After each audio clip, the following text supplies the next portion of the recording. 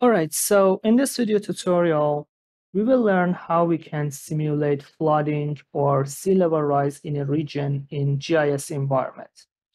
Simulating floods allows the decision makers to visualize the impacts of flooding on public infrastructures, critical facilities, and vulnerable populations.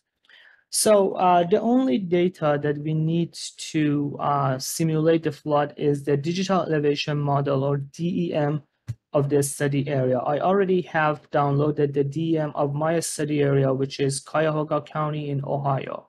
In ArcMap environment, you need to go to the Customize menu, Extensions, and then check Spatial Analyst. You have to make sure that you have checked on a Spatial Analyst extension and then close. And we need to also load the digital elevation model in this in the ArcMap. So from Add Data, navigate to where you downloaded your DEM, and then select the DEM and then click on Add. So as you can see, the elevation in this study area in Cuyahoga County in Ohio ranges from 173 meters to 391 meters. And also, if you right click on the DEM and then select properties, and if you go to the source tab here, you can see more information about the digital elevation model. For example, the number of columns and rows, because this is a matrix of values and each pixel has a value, number of bands, one band, cell size or pixel size is almost 30 meter, which means that each pixel corresponds to 30 meter underground.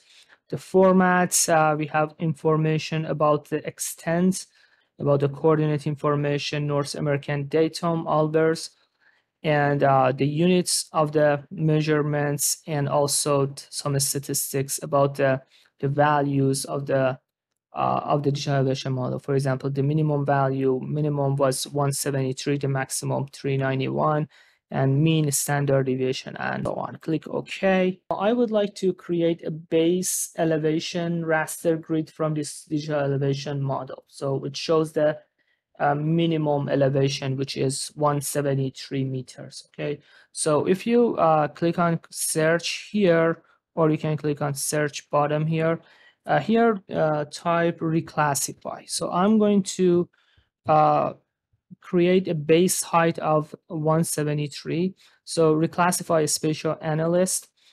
And I'm going to reclassify this to raster grid with the value of 173. So my input raster is going to be this DEM, and I'm going to reclassify it into one class. All right, now click on classify, and we're going to have just one class, and then click OK.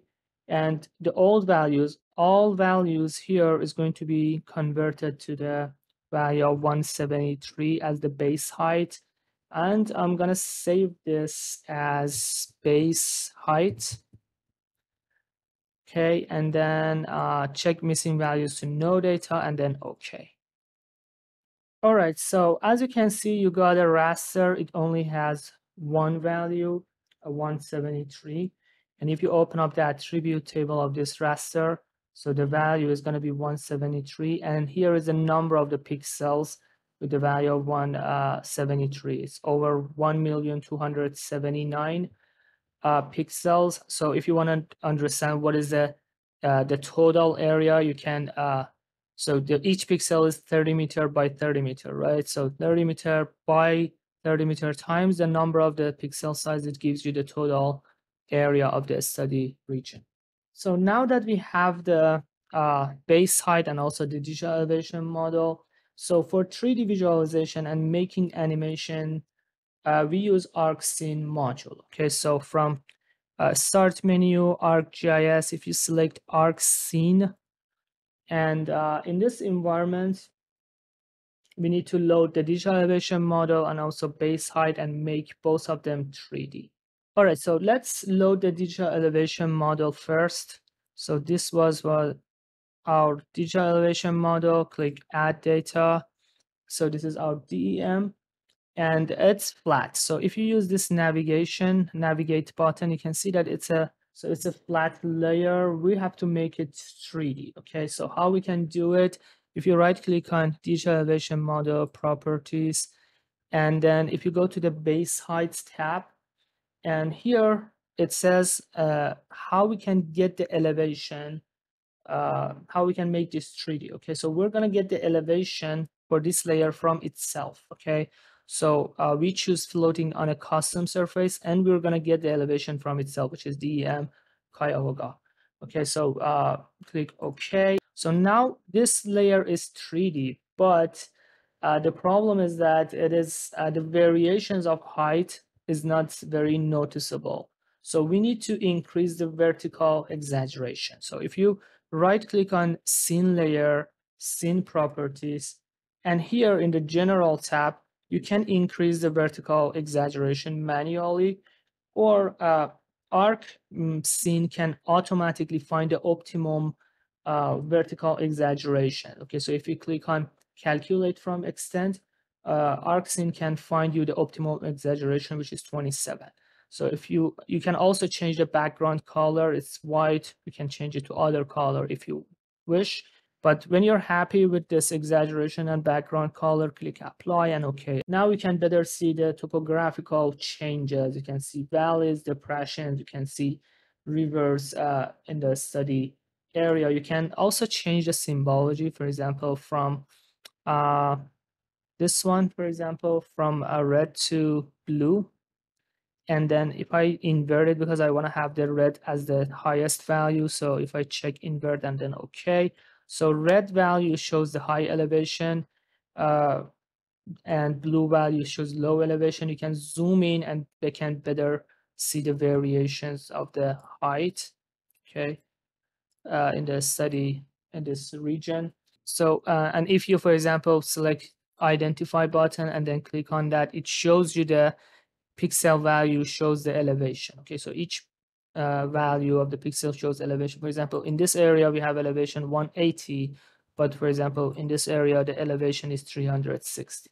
So the darker red values shows higher elevation, and the darker blue shows lowland areas. Okay. So the next thing is that we also need to add the base height raster grid that we just created. So again, I click on add data. So where did I save the base height? After I here I save the base height in the geo database, which wasn't a good place. So let me export it in the animation and then add. So I'm gonna save it as base height and then save. So now I have it in my Edge drive rather than in the geo database, which can be temporary. Okay, so again, click on add data, and then base height is in this folder, and then add. So here I'm going to make this base height 3D as well. So right click on this base height properties, go to the base heights, and then again, how we can get the elevation information. Elevation is going to be 173 meters, right? So I'm going to get the elevation from itself, which is base height, and apply and OK. So now if you use the navigate button, you can see that, so this elevation is underneath our study area, which makes sense because this one is 173 and this one starts from 173 something. So let me change the color of base height. I'm gonna use bright blue. So for example, water body. So this one is okay because this one is not dark blue. This one is for flood. Okay. All right. So this is our base height, and this is our study, and this is our digital elevation model. Bright blue will serve as the flood. Okay. So we're gonna change the elevation. So we're gonna change the elevation for this base height from 173 and gradually increase the elevation to represent the flood. Okay, so now that we have both layers in 3D, we can simulate flood. So if you right click on this gray area and then select animation, or if you go to the customize and then select animation. So from animation toolbar, we need to click on animation and then select animation manager. So here, make sure that you are in keyframe tab, and the keyframes of type is layer, and then click on create. So what we're gonna do, we're gonna increase the height of this base height layer to simulate the flood. Okay, so we're gonna gradually increase the height of it. So the type is layer. The source object is gonna be the base height because we're gonna increase this layer, the elevation for this layer, and then click new. So, and after that, you have to click on create. So we're gonna have 10 time steps. Okay, so I'm gonna click on create 10 times. 1, 2, 3, 4, 5, 6, 7, 8, 9, 10, and then close. And here, scroll up, and in the translation Z, I'm gonna input the values showing increment of elevation. So it's gonna be, for example, 10, 20, 30, 40, 50, 60, 70, 80, 90, and 100.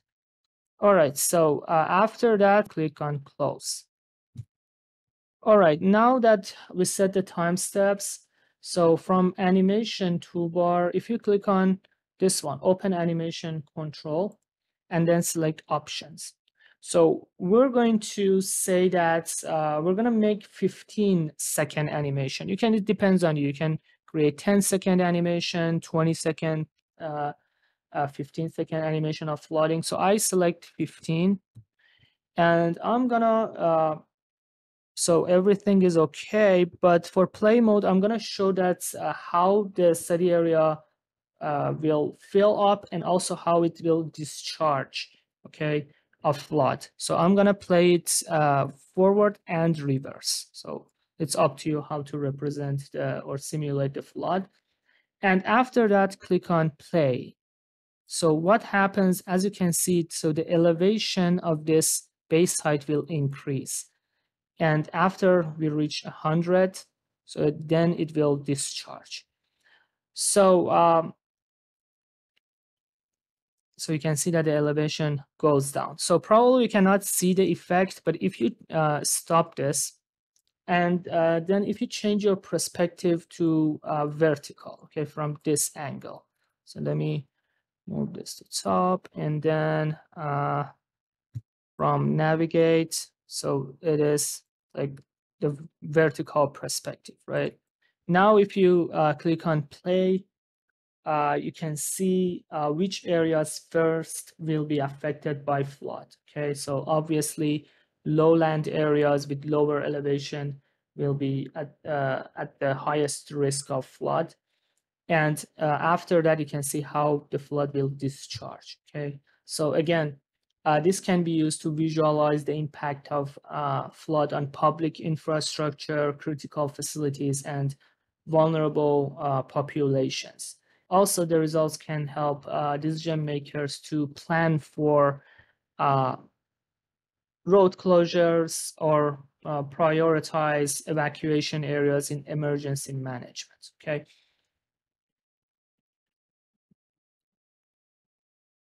All right, so the last step, how we can export this as a short movie, okay, or as an animation.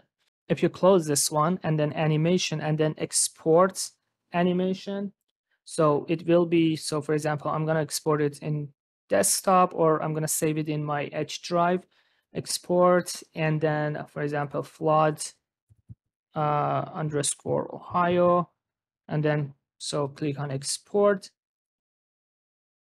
and after that, okay. So what happens is that it will create an AVI file that you can share it with public or other organization. So if we once finished, if we go to the desktop that I downloaded it, I can find this and use it in my presentation or share it with public or other organizations. So you can see that Flood Ohio has been added, and you can use it in your presentation.